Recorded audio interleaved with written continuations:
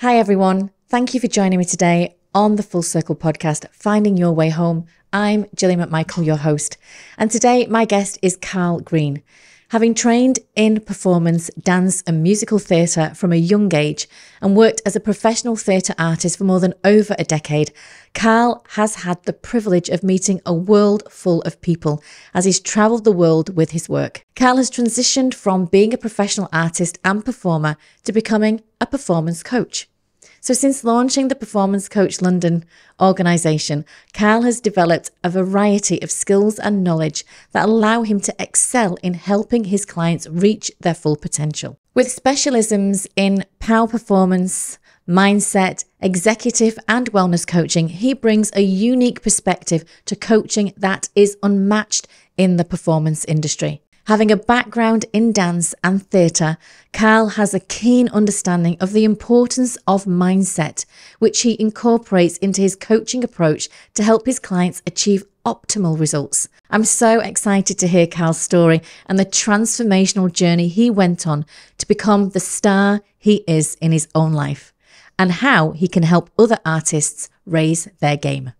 Welcome, Karl. So Karl, welcome to the Full Circle podcast. How are you doing? Yeah, I'm very well. Thank you very much for having me. More than welcome. I'm really looking forward to this conversation. So how are you feeling, first of all, about our chat today? Good. I was traveling down and I thought, oh my God, I actually feel a bit nervous. I was a bit like, God, what am I going to say? Do people want to hear what I have to say? But then I kind of kicked into that mindset of, let me just breathe. Let me just relax. Let me settle into actually what I know.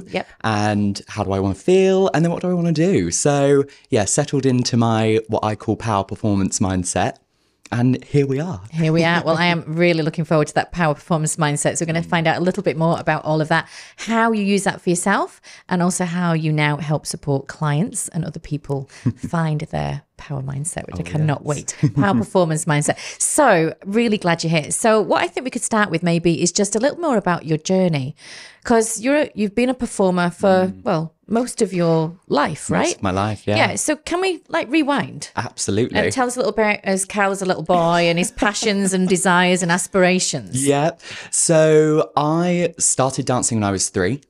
And it only came about because my mum was in full-time work and I went to a childminder who owned a dance school. So I would go there after nursery, and all of a sudden, apparently on one day, as the story goes, mum came to pick me up and I was just there dancing away in the studio. So we put me into a dance class and kind of musical theatre. So I went to Stagecoach, which gave me loads and loads of learning, how to communicate, how to kind of be the best version of you every single day. And I just had such a passion for it because I felt so free and just so, I just loved it. I just absolutely loved it. So then when I was about 16, I then went to a more professional dance school in my kind of local area and started to dance competitively. And we did everything. We did ballet, tap, jazz, musical theatre, and every weekend there was a competition. So, you'd get your fake tan on and you'd go on the dance floor on a Sunday and you'd compete. And yeah, that was another thing that made me push my performance aspect. Because when you stand in front of a judge who you've never met that person in your entire life, and they're judging you on how you look, how you present yourself, how you perform, and I think subconsciously, because obviously you know my mum very, very well, and I've obviously grown up with the coaching language behind me. So I already had a really, really vague idea of what it meant to show up as your best self and step onto that dance floor. And we would say, just leave it on the floor. You would give everything, you would give your 100%, and you would go with the goal of, I want to win, or I want to succeed, or I want to walk off that floor and go, God, I did amazingly.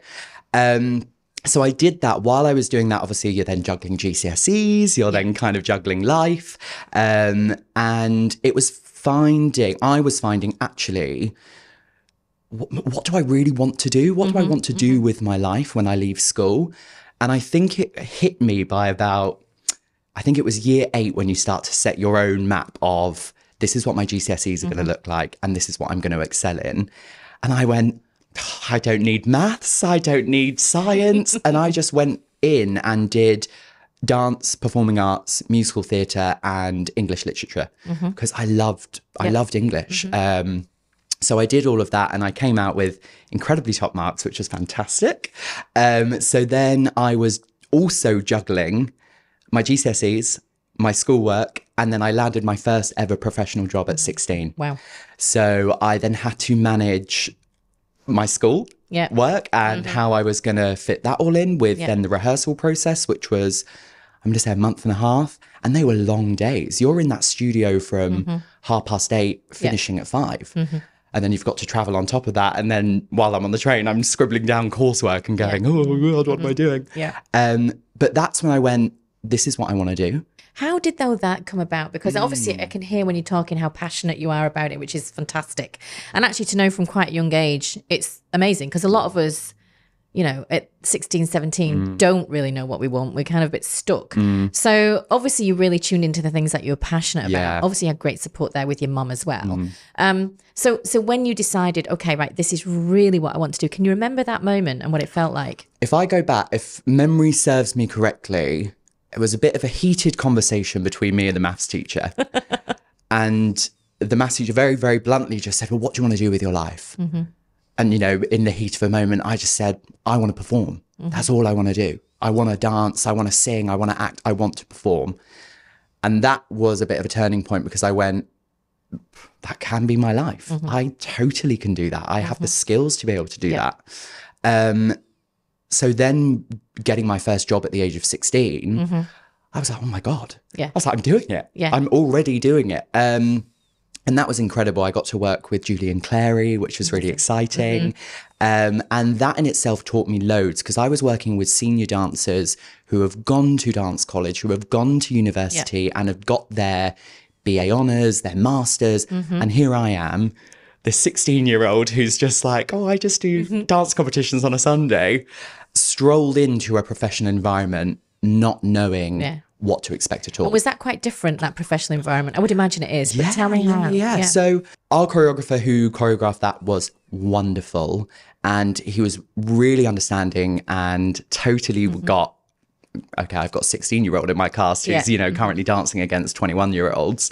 So there was lots of support there, but it was very daunting because I automatically went, oh, I might not be good enough.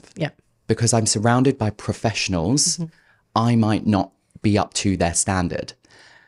And there were highs, there were lows, because there were days where I go, God, I feel great about what I was doing. And then there were days where you go, oh, I didn't pick up a step, or, oh, I forgot that routine, or oh, I wasn't performing at my best today.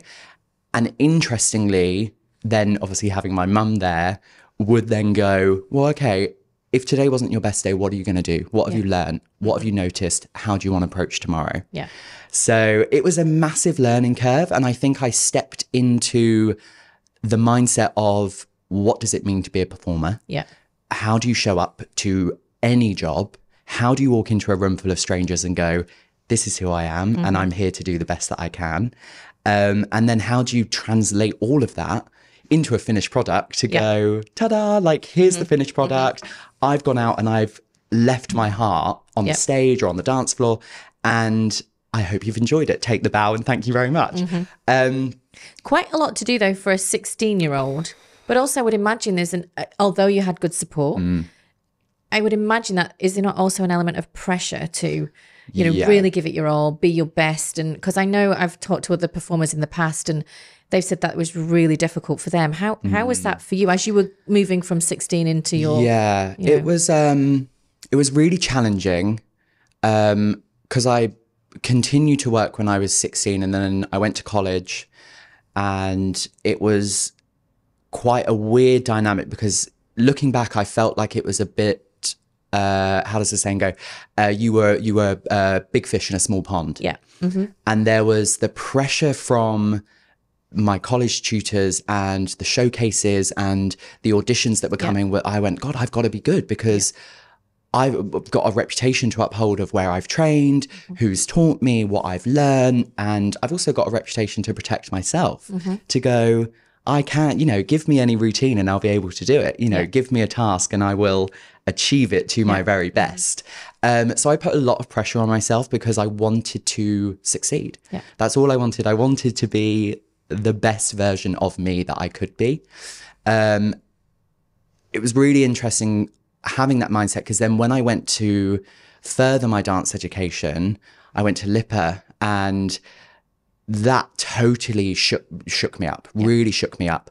I all of a sudden was in a room full of people that was a very similar age. We were very similar standards. And there was that underlying thing of, oh, it's actually a bit of a competition. Nobody ever mentioned it. Nobody ever spoke about it, but there was just an air of, oh, actually, you could get the job that I want. Or, oh, you've just done that really well. I want to be like you. I want to be able to do 5 pirouettes and not fall off my turn, So there was a real underlying competitive edge, which then added more pressure. And I got stuck in a mindset while I was training of, I'm not good enough. And I wasn't well equipped enough to know how to change my mindset. And it really, really ate me up. My first year was fantastic and I loved it.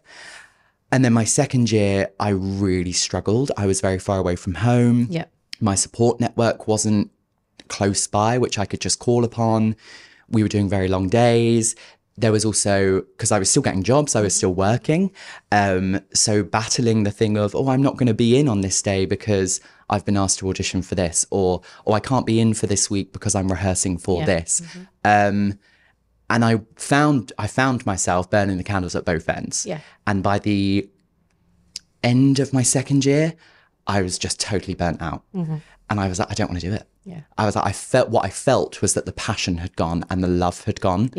And I was just going through the motions. And I was so kind of far away from myself that I didn't really recognize who I was. So I just ran away and I went, oh, I can't do this anymore. I don't want to do this. I don't love it anymore. I'm just going to walk away from it. And that was a huge moment. There were a lot of people around me who didn't understand it, who didn't get it. And I didn't get it. I didn't understand why I'd made such a huge dramatic decision to go, I can't do this. And just ran. So very interestingly, that kind of year and a half that I just did not dance. I didn't go to class. I didn't audition. I cut a lot of ties and went really into myself. And then I just went and got a retail job and walked into a brand new environment where all of a sudden I had this, for what other people were noticing, was a presence. There was a performance edge. There was a aspect of, oh my God, like people really like me. People really like what I'm bringing. They love my energy. And then I thought, that's it. I'm going to be in retail for the rest of my life. And I just went with it. And then it wasn't until there was a big restructure that happened in the company I was working for. And I didn't necessarily agree with the way that things were being handled. Something inside of me was going, actually, the way you're treating people isn't fair. The way that you're helping us and guiding us and showing us this new way and this big change is not fair. We're not being well looked after. So I said I didn't want to be a part of the restructure, handed in my notice very politely and said, I've had a really wonderful time. Thank you so much. And then was just lost. I felt really lost. And I was like, what do I do? I didn't know where to go. I didn't know what to do. Did you have any pangs at that time to kind of get back into performance, or did anything kind of feel like you wanted to pull yourself back into that arena? Not until I just put on some of I have like a playlist of music that I use, which is my kind of power playlist. And I was just listening to music in the background, music that made me feel really good. And I just started to dance in my bedroom.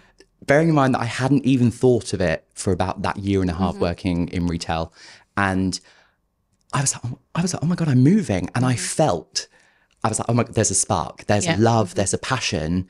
And I just kind of looked at myself in the mirror and said, what are you doing? Like, this is what you do. This is what you're amazing at. This is why you do what you love, because it fills you with so much joy and so much happiness. So really last minute, I think it was towards the end of August, I sent out a show reel and my kind of CV to the University of Chichester, and totally new contemporary dance, kind of never entered that field before. And they said, this is a really wonderful application. We're closing our deadlines for auditions, but we'd really like you to come. So I was on the last day of auditions. Amazing. I went on the train all on my own down to Chichester, and I was so like, oh my God, I'm going to dance again. And there were real mixed emotions of, okay, I've got to be present. I've got to perform. I've got to be the best, because there's a passion that I need to fulfill here, and I can't just leave it. So went in, auditioned, it went really well. And, you know, they kept me to one side at the end and said, we know that you've trained beforehand. We love the experience that you're bringing. We want you to just come and join second year. Hello? Yeah, literally. I was like, okay, when does that start? 2 weeks time. Okay. But I just went, just go with it. Yeah. Just go with it. There is obviously some universal path. Did it feel right though then? Absolutely. At that point? Yeah. I think my actual reaction to the audition panel was just, okay. I was like, yeah, all right, I'll see you in 2 weeks. And that was it. And I entered the world of contemporary dance, which was so good. It fed my soul in so many ways.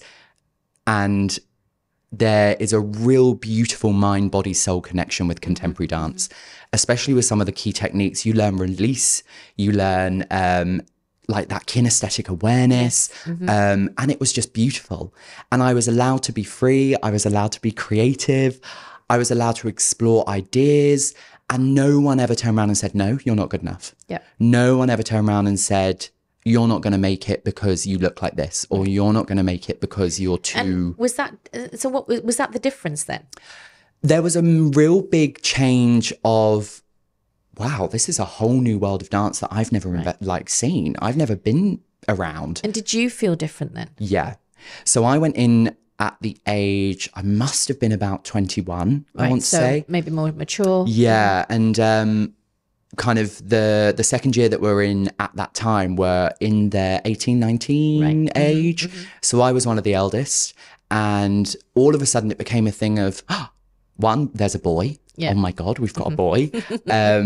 Number two, he's done loads of stuff already. Yeah. So there was a real feeling of, we want to learn from you. Yeah. We want to kind of suck all the knowledge that you have and use it to the best of our abilities. And I've made lifelong connections and friends out of that. And I think the shift for me was that my heart and my soul was just allowed to be. I was allowed to just be free and just dance and just feel the movement. And it was always that thing of, sorry, as I move in the chair, it's that thing of, you know, your body feels where you're moving and how you're moving, and we react to that in an emotional way. Yeah. And that blew my mind. Yeah. So my dissertation was about dance and emotional intelligence. Fabulous. So fun, so exciting, because my plan was I was always going to come to coaching. Yeah. That was always going to be my thing. And growing up around it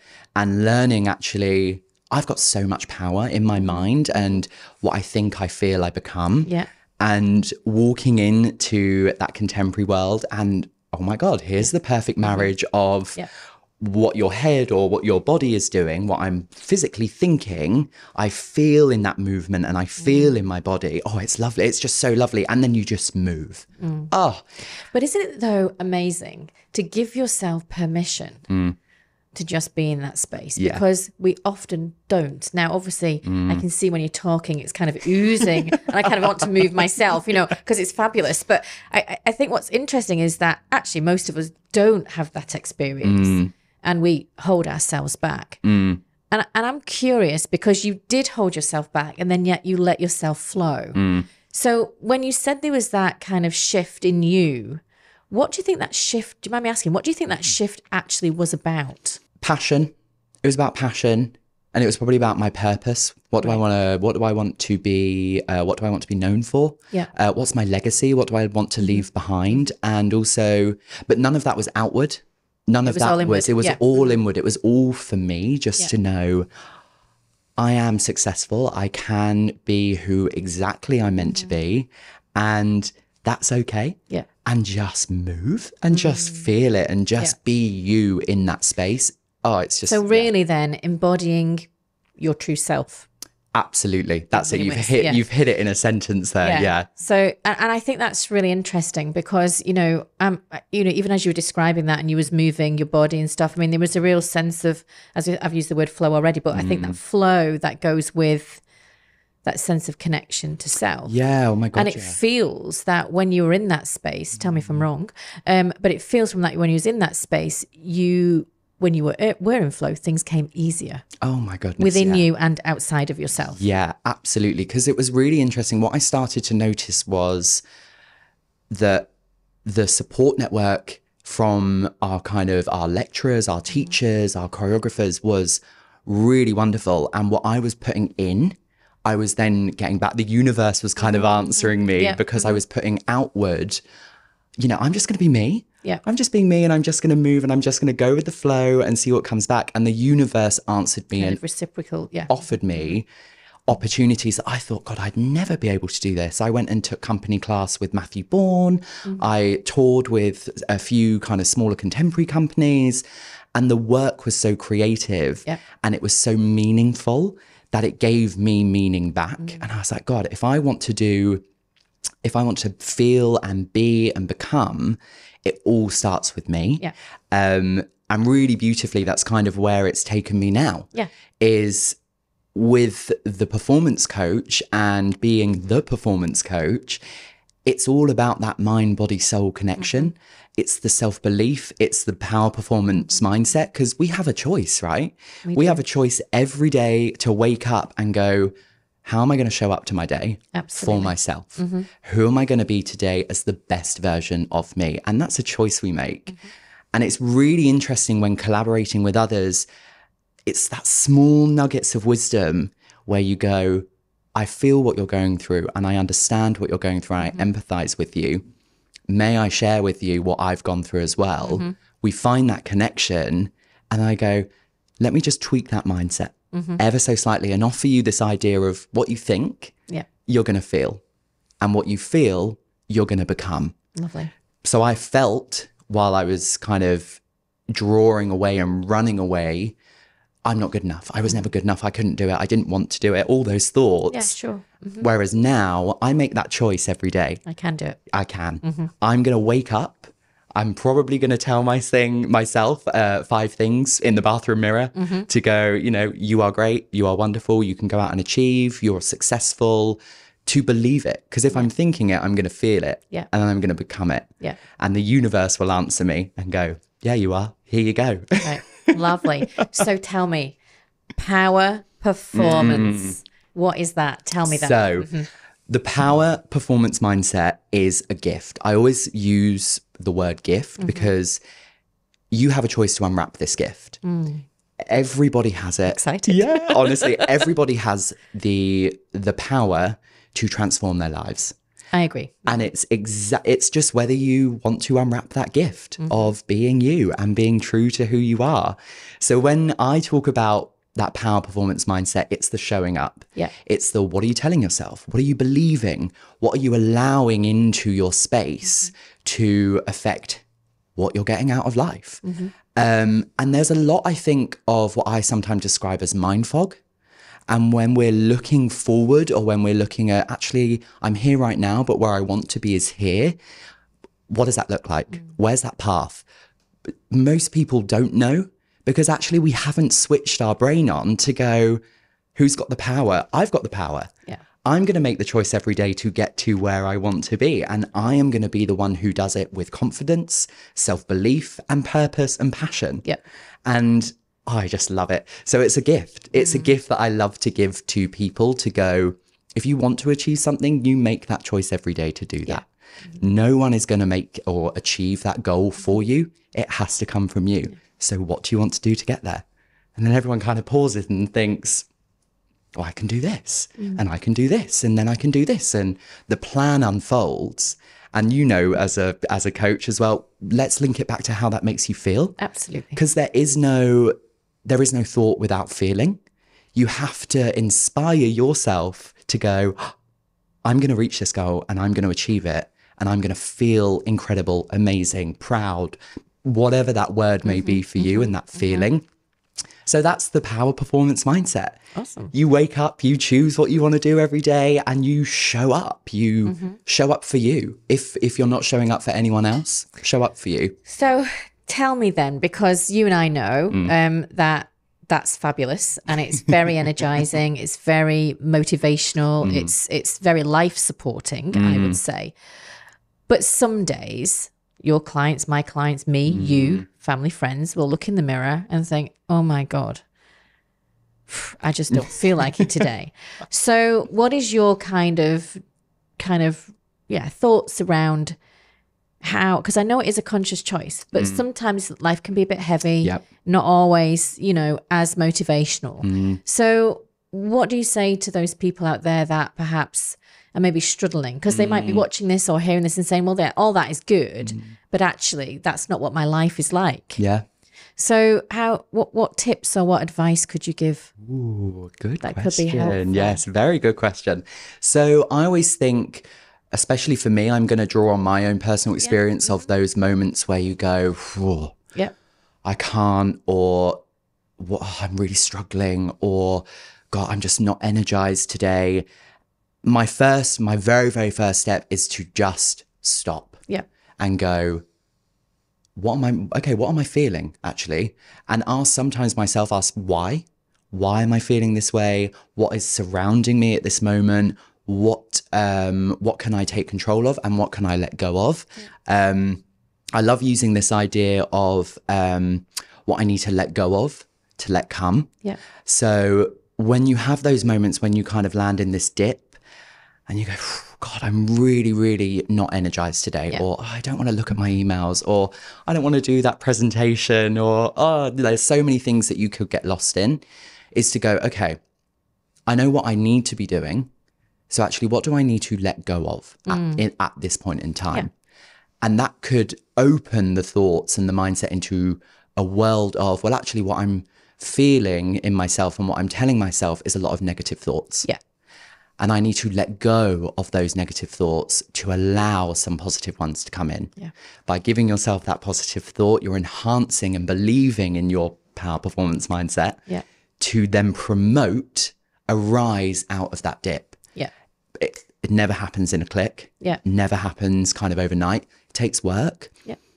If there's one thing that I've really learned when I'm in those dips, sometimes you just have to lean into it. And go, do you know give yourself permission to be in a dip. What? Yeah. I'm not great today. The biggest advice I could probably ever give is to not close yourself off because of it. Yes. I always love this idea of what's your care label? Every item of clothing has a care label. Yeah. It's really fun. I like that. And I go, okay, these are my do's when I'm maybe not my best. These are my do's and these are my don'ts. Yeah. And actually, if I need to rebuild myself, what 30 degree, 40 degree wash do I need to put myself on to make sure that I'm okay? Yeah. So when we go, Gillian, I'm not okay at the minute, and I don't need you to do anything with that information. I just wanted to make you aware. That's my do. I've made you aware. Yeah. What would really help me right now is if you just, if I have a dip or if I get emotional, just to let me be emotional in that point in time and just to maybe help me out of it. Yeah. And that's, thank you very much. So labeling our care labels to make others aware of it's really important, isn't it? So important, because otherwise you feel very alone.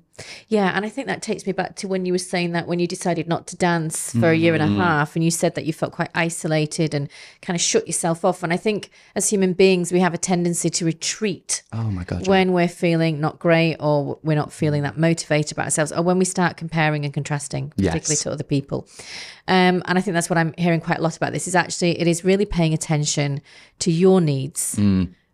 And it's okay to admit or to even acknowledge that actually today's not a good day. Yep. You can lean into it, but also be mindful of what you still need, whether that's just to have a moment of emotion, just to lie down on the sofa, but actually to let other people know, not only you, for you to acknowledge yourself, but actually to include others as part of that support network to help you get back on track. Lovely.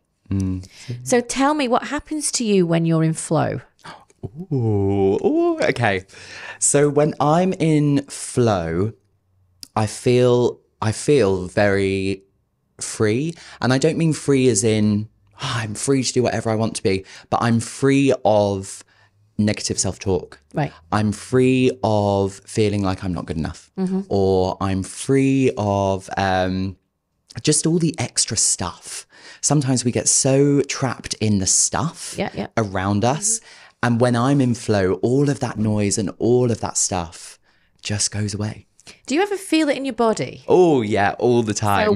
So when you're in that true flow, when you're not in that mindset or that negative self-talk, that narrative, where are you in your body? So I feel mine majoritively in I'd say my whole chest. I think because I now have a real feeling of confidence in who I am and a pride, so to say, in what I can bring to the world. And whenever I get that feeling of flow and kind of, I guess, that kinesthetic awareness of what I'm doing right now in this moment is really good for me. I just feel it kind of oozing out of my chest, and there's this light that shines out, and it's really interesting when, you know, that reflects out. People notice, people start to go, God, you're glowing today. Or, you know, you pick up, if we go to the kind of other plane for a moment, your aura is shining. Or the way that you are kind of holding yourself is like really powerful today. So it comes from my chest majoritively. And if I really hone in on it, I think it comes from my heart. So the light kind of shines outwardly, but the core of that light is in my heart. Nice. So, that's my flow. It comes from the heart. Because I think the reason why I was asking that question, because I think, you know, we were talking there a little bit earlier around that sense of feeling it. So when you're in the moment, you can feel it. It felt freeing. It felt good. And even I'm moving now, you know, so I'll be dancing all the way to the plane later we'll get you on the table. Yeah, exactly. But there is a sense of knowing where it feels in your body, and that's some work that, I mean, obviously, you know, that I do like more kind of embodiment work as well with my clients and stuff, and I think you're right. I think it is the mindset. I think there's something about your energy, how you project yourself, how you show up, as you've described, but also where you feel it, because I think if you know where you feel it, you can then tap back in. So if you're having a bit of a crappy day, then you can say, okay, well, maybe I just need to kind of top up my tank a little bit and tap back in at some point whenever you're ready. And so I was really curious about that flow, because I don't think we're necessarily always in flow. No. And we don't always know where that feels. And I think it was lovely to say that that projects. And I think you're right. People notice it. It's like when you describe going to work in the retail organization. Hey, they loved your energy and stuff. So I think energy is really important. And so as part of that kind of, I'm going to get, hopefully, power performance mindset. Oh, yes. What is so important about having the right energy then to be able to really make those transformational shifts that I think you're talking about? Yes. The importance of having that energy is, one, it fills you up. I always get the feeling of heat rising. Or if you're a visual person, you can imagine a light energy or a light source traveling up from within and out. And it links back to kind of that almost, I guess, holistic, universal, is the universe is listening and I'm here. What we're putting out, we will get back. So when you're faced in times of challenge, or times when you're in that dip, or there's something that feels uncomfortable, I always like to think, okay, let's just take a moment of mindfulness here and just go, oh, I've noticed something. Where's that feeling for me? What sparked that feeling for me? Where's it coming from? And what around me at that minute is making me feel this way? Taking that moment of mindfulness alters the energy. You know, we do a lot of breath work. We focus a lot of where are we feeling it? Where's our heart center? And placing that energy in your body somewhere means that you can then harness that power and kind of, I guess, kinesthetically own it. and make it yours. For some people, the energy's in their hands. For some, it's in their feet. It can be their head. But where you place that energy really matters. Because if you can hone in and go, this is why I'm feeling it for me right now. What do I want to do with it? How do I want to push it and project it outward to alter and change the current state I'm in, the current situation I'm in, what I'm receiving from the world? And it does come back to the energy. What you put out, what you put outward, you get back. Yeah, absolutely, completely agree with you. And I love what you said earlier on as well in the conversation in terms of what you think. I mean, there's a quote that I've used many times myself, which is what you think you feel. But also what you think you believe and what you believe you become. And I think so it kind of very much relates to what you've been talking about. And I really like that concept of how you can, really tune in, but also pay attention. Yes. To what's going on. But what I'm also hearing is actually that you're not beating yourself up along the way. Yeah. You're keeping your mindset positive and you're being compassionate and kind to yourself at the same time. Always. Those are my words, but I'm just kind of but always. that kind of sense of really being good with yourself. Yeah. So through this journey, because I know this is how you're helping your clients now, there did come a time, like you said, that you wanted to move from being the artist, the performance artist, into then becoming a professional coach and helping people with their performance mindset. So when did that come about for you? What was that kind of catalyst, that turning point? Yeah. So really interestingly, the coaching has always been a part of my life. And what's really wonderful is that I've collaborated with Wishfish to come and develop certain things like presence and impact, you know, how we show up and how we, what we put out, we get back and all of that stuff. And we intertwined the dance aspect and we got people really out of their comfort zones to go, let's really stretch here. If you can do this, you can do anything because it's so otherworldly.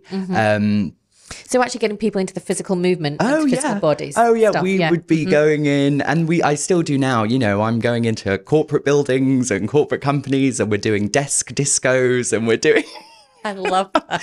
And we've got them doing, you know, like kind of dance routines in office spaces.